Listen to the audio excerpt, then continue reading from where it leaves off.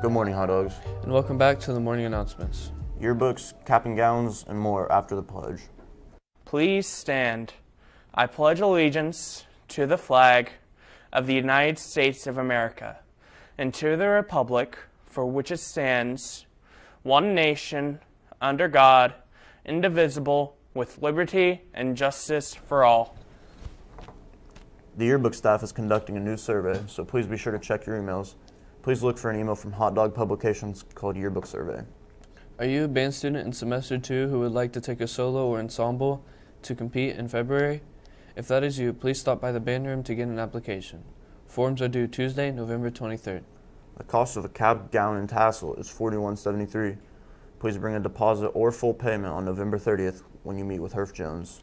You can meet with Herf Jones on Tuesday, November 30th during lunch in Collaboration Space 2 and after school until 6 p.m.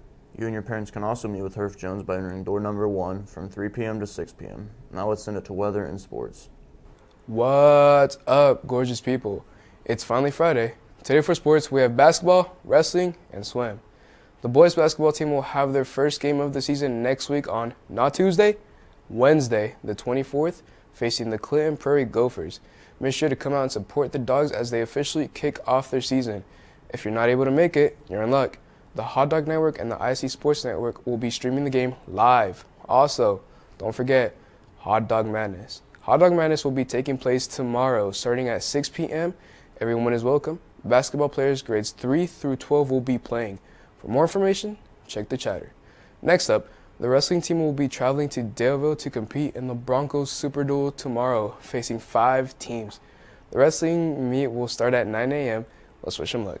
The girls' swim team traveled to McCutcheon last night.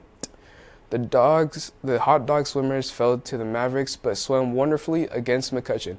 Some of the highlights were Mia Hernandez won diving with a new personal best of 176.45 points, as well as placing second in the 50 freestyle with a personal best time of 30:32. Yasmin Lemus, Lexi Schneider, and Leah Carreras Antigua each placed second in their races with new personal best. That's all for Sports Dogs. Make sure you have a fast and furious Friday and a slow and steady weekend. Now let's send it to Not AV with weather. Thank you, Nelson. Do I look familiar?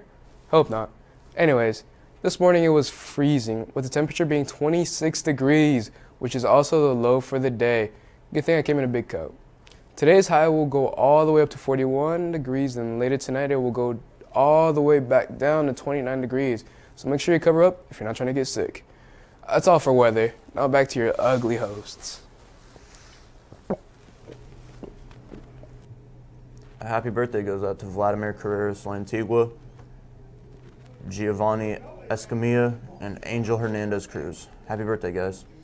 For lunch today, lines 1 and 2 will be French bread pizza, and lines 3 and 4 will be hot ham and cheese. That's all for the announcements, hot dogs. If you would like more from us, make sure to like and subscribe. Have an amazing Friday.